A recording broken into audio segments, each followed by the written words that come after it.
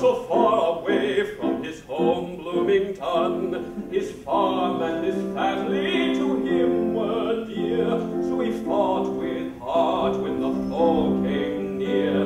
Through bombs and the blast he saw his duty clear, for he's much more than a plain old soldier, much more than a plain old soldier. An old World War II American soldier, for he's handled a gun where a righteous war was won. And now he tells his stories night and day, one by one.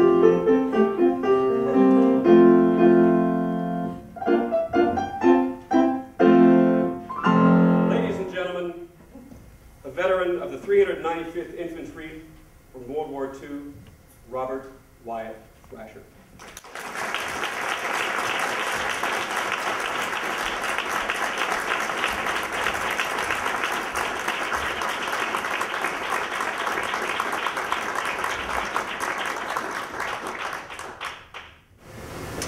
I'm old now, kind of like an old dog that lies in front of the fire, dreaming about chasing rabbits and things, barking and jerking in sleep.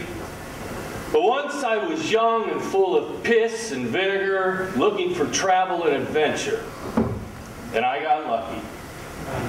When I was 18 in 1943, an organization offered me a chance to backpack Europe, all expenses paid, even paid me a little while I did it. Who the hell could turn that down? Of course, as I found out later, there was a catch or two, but isn't there always?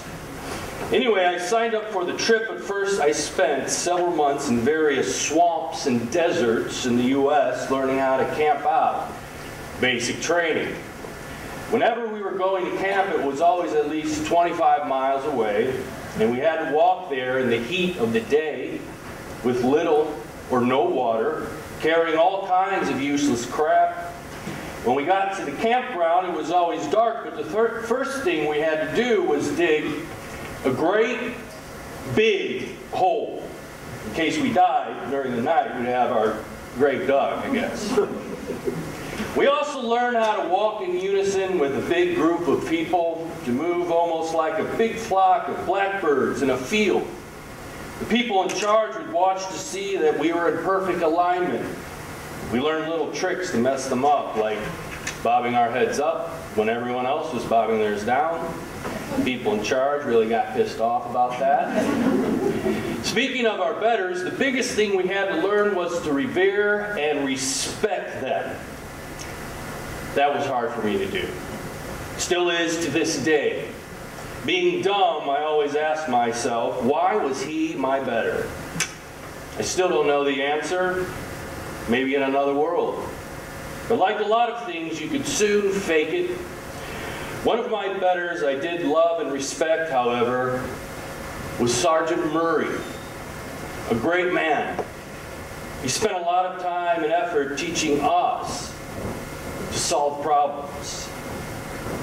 But I'll have to tell his story a little later on.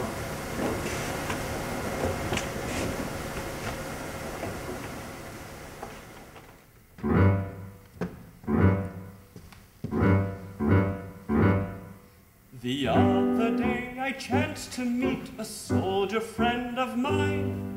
He'd been in camp for several weeks and he was looking fine. His muscles had developed and his cheeks were rosy red. I asked him how he liked the life, and this is what he said.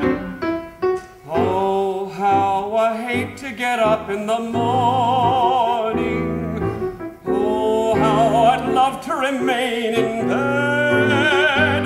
For the hardest blow of all is to hear the bugler call. Give You've gotta get up, you've gotta get up, you've gotta get up this morning. Someday I'm going to murder the bugler.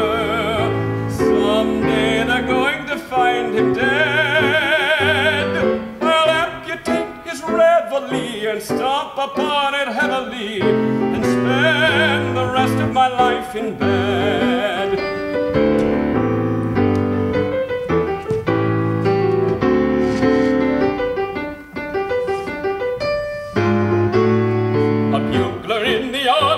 The luckiest of men. He wakes the boys at 5 and then goes back to bed again. He doesn't have to play again until the afternoon.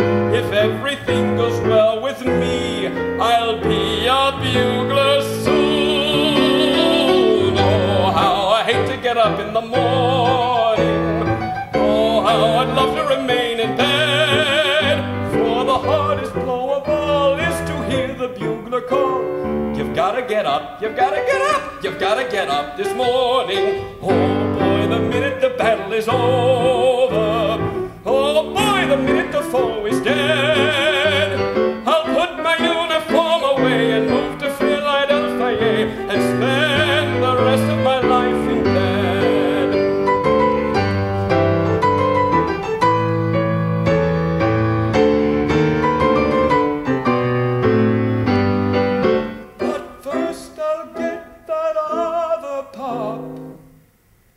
The one who wakes the bugler up and spend the rest of my